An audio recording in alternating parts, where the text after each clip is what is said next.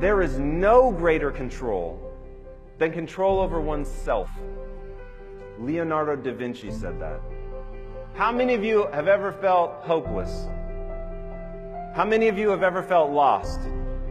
How many of you have felt like you could do more, you could be more, but you have no idea how to make it happen? Every day that you're working to build something, whether it's a business, whether you're trying to be the greatest parent of all time, it doesn't matter. If you fail to understand that the name of the game is changing yourself, you're never going to get there. That is simply the truth. And you can change yourself.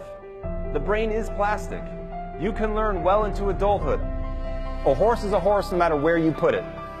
But a human, depending on when and where it's born, depending on what it allocates its resources to, its time and attention, it can turn into a basketball player, a neurophysicist, a parent, a coach, a hairstylist.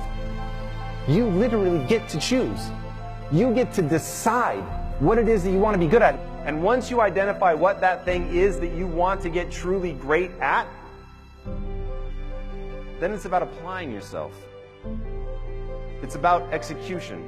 Most people in the world are thinking about one thing: winning a championship ring.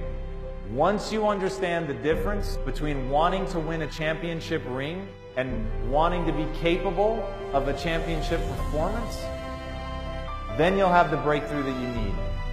Everyone thinks of changing the world, no one thinks of changing themselves. If you do that, not only can you build a big business that adds tremendous value to people, you will have something beautiful, a skill that you have fought hard for that can help someone else. And that, my friends, is fulfillment. It is not money, it is not accolades, it is not number one on the Inc. 500 list. The game that you're playing is being proud of yourself.